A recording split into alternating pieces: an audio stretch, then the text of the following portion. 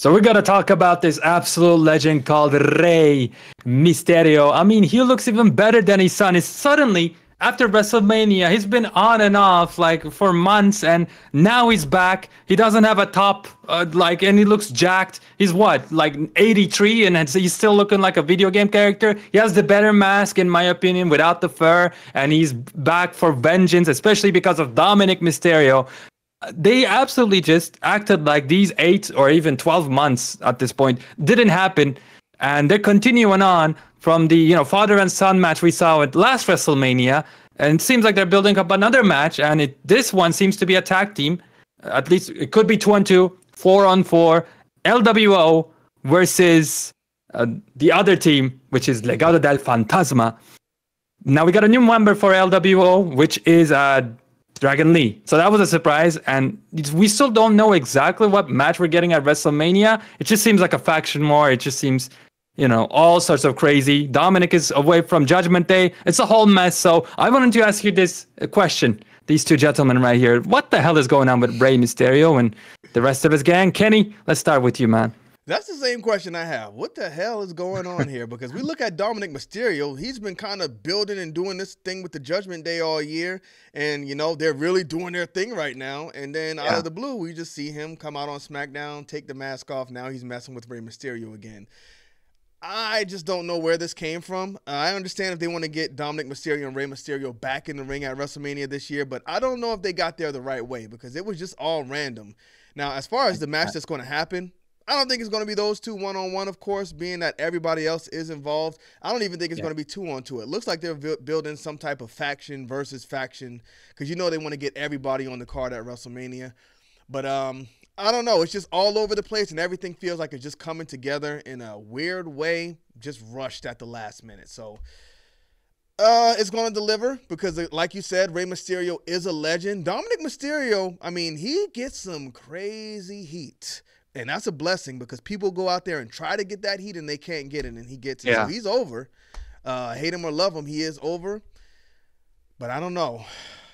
I don't know where we're going. Brian, can you make sense of all of this for us? So I just wanted to let you guys know it is a tag team match. It's a 2-on-2. Was it confirmed? 2-on-2. Well, why did they throw Dragon Lee in this mix? Like, what are we doing? So that's because Dragon Lee is going to team up with Rey Mysterio versus Dominic Mysterio and Santos Escobar, which makes sense to me because I think we're heading towards a Carlito heel turn at this point. That's what I was about to ask you. Why didn't we just plug Carlito since he was already in there? Right. So I think this caught Carlito by surprise based on the footage that we've seen. So I think this is going to end up Carlito turning heel, which honestly, bro, I don't even mind it at this point because what the hell are they doing with Carlito? They completely ruined him. But back to what we were talking about with the tag team match. Yes. I think it's going to deliver, but I think that there was no build to this match at all. Like if you tell me like a month ago, like, oh, do you think Rey Mysterio and Dominic Mysterio are going to wrestle at WrestleMania? I would have never even said that because there hasn't been anything pointing towards that. And I think that's where the confusion comes from. There you go. Now we know what's happening. It is still confusing. Like you said, this has been just happening out of nowhere. And we got, after this, just 1 week, or am I wrong? Yeah, just 1 week until WrestleMania. And like it's kind of late to build this up.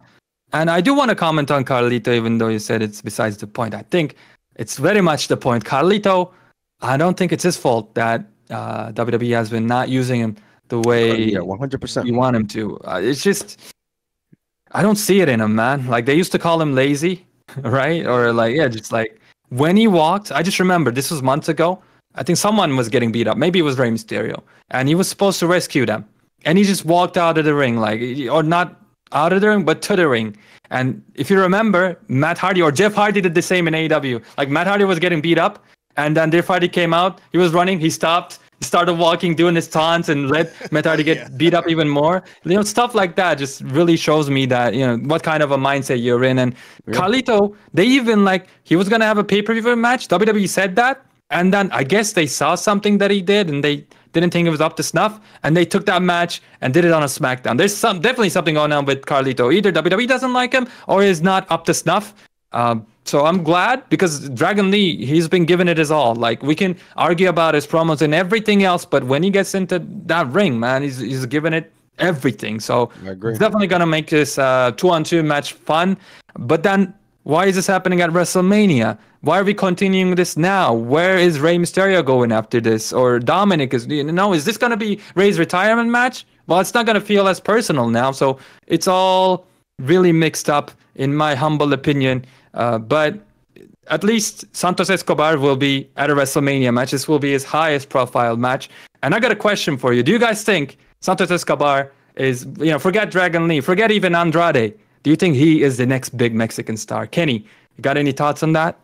I always thought it was going to be Andrade El Idolo, just because when he's in that ring, he tears it up. I remember I never saw him before, had no idea who he was. I went to an NXT house show, and he went out there, and he was like the star of the night. So I was like, this guy's going to be it. But I didn't know his English was as rough as it is. And we saw, I think that held him back in AEW, because while he was out there cutting promos, just too slow. I think it would be better for him to cut them in his native language and put subtitles on it.